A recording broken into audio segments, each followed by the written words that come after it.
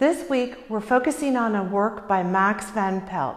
The title is called What You Find Coming Through, and I think it's such an apt title because there is so much to absorb in this beautiful work.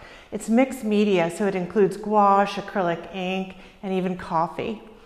And I really love the way the linear lines expand and contract, and also the different perspectives from a bird's eye view to a straight-on view to looking up. It's really an incredible piece by Max.